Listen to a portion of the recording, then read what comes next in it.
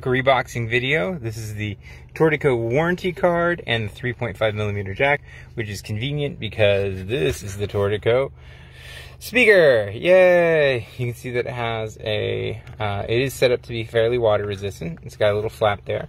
And underneath that flap, you can see you've got room for a USB-C, auxiliary cable, and a micro USB card. And that all sits down securely in there. That should keep most water and dust and junk out. And then you have your power button. You press it down, and it'll power up for you. And it does have some lights on the end. Comes in a wonderful red. You've got your volume up, you've got your mode, you've got your volume down. Hold the button down again, and it should power down for you. There's a light meter on it to let you know how much battery you have left. And altogether, it's a pretty attractive design. You see that right here you have a loop, and that loop is for our final bit, which is this little tie.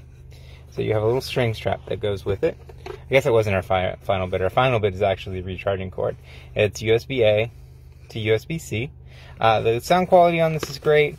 I could play it for you. Honestly, all that will tell you is how good your monitor sounds. You will have to trust me. It's pretty loud. It's got good sound quality. And here's your user manual. You can listen, you can read everybody else's assessment of the sound quality, but I can tell you that they're going to say the same thing. It's pretty loud. It's got good, clear bass. All right. I hope that helps.